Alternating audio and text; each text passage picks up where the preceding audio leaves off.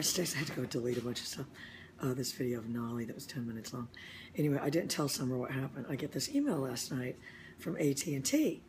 Oh, your bill's ready. Yeah, whatever. You know, not throwing a party. I go on there. Oh, they've charged me $225 extra for data. I about go through the roof. Nobody gets $225. So I call up there and start saying things like, we need to write all this down because let me just get to the end of the story. Yeah, let me just get to the end of the story. It worked. I'm surprised they're not sending me a gift card. I said all this stuff. Oh, those charges, they made them go away. You know, their plan is, you know, they've got a certain level of hysteria. If they're that hysterical, please just make them go away. Whatever you've got to do to buy these people off. If $225 is going to get rid of this chick, get rid of her. Oh my gosh.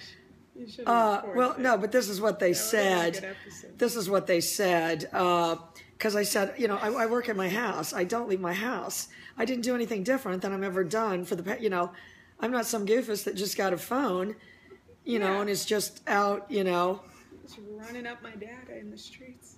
Well, yeah, I said some, you know, long road trucker or something. Or some, you know, across the road salesman out of us coming up with, you know. Jesus, I was practically writing a novel to these people. And I said, you know, you know, I'm on Wi-Fi. And so he goes, oh, well, if your Wi-Fi goes out. Okay, well, keep in mind, this is like the third time I've gotten a hold of somebody. And, you know, now the phone's going in and out of my cell phone. And he's going, I can't hear you, I can't hear you. I go, it's your phone. It's your service. So then I call me back on my landline and all this stuff. So, oh, yeah, I was blaming them for everything. Oh, no, they just couldn't. Oh, they were just double scrambling. It was code red. It was code red. Get rid of her. Get rid of her. Yeah, oh, no, you know, it was, yeah, oh, no, believe me, they've got the, you know, oh, they've got that at AT&T. Get rid of them. Get rid, whatever it costs, get rid of them. That's awesome. So, oh yeah, they made it go away. In fact, they made it go away. My bill was only $110. I think last month it was $145. That's awesome. So yeah, no, they not only made it go away, but you know, I said you can't do that to people. So you know, because they said, well, if you know, if your house and your Wi-Fi goes out, I said my Wi-Fi, it's your Wi-Fi. Right. I said if my Wi-Fi goes out, I said this has got to be some kind of a scam. You know, now I'm some crazy conspiracy theorist, you know, that now thinks, you know, that they're running some scam to take my Wi-Fi out. You know, they got a guy out there at the street, you know, blinking my Wi-Fi out so my data can run up. You know, meanwhile this guy's out there, you know, sipping up Starbucks and everything. Oh my gosh. Anyway, bottom line, you know, and do you honestly think if I would have just paid it, you know, but yeah, that's what's happening. The problem is, you know, that one time Bailey pulled the, and I do remember what happened now. Bailey pulled the wire out of the ground. He literally pulled it out of the box, but it somehow didn't compromise the integrity of the wire, or, oh no, I know what it was. There's just going to bury another one. We just didn't want the guy here. So then, let's just go with this story. Remy and Nachos and them got a hold of it, and that's when I had to have George tape it back up, remember, and rebury it. Or no. He was putting some crazy glue stuff on there, if I had to guess. You know, the glue was systematically burning through the wire, you know, only to leave me cut off from the civilized world. I know, I was watching all these documentaries again. I mean, not that I'm not a grateful person anyway for every single thing I have and just, you know, being able to be free to live the life you want to live. But, I mean, the way these people live in these second and third world countries, I mean, it's agonizing. I can only describe their life as being agonizing. Pretty much. Especially the ones where, you know, these Muslim countries, you know, Saudi Arabia and stuff, where women, I mean, you know, they can't let them drive. I mean, they'll just drive straight to some man's house. There was one of those women I went to. I'll tell you what I don't. One of those women wearing all them wraps, and I mean, she pulled her shopping cart out, and she was like trying to give it to me. I'm like, you're okay, you can take the shopping cart. She probably feels like she's being looked at.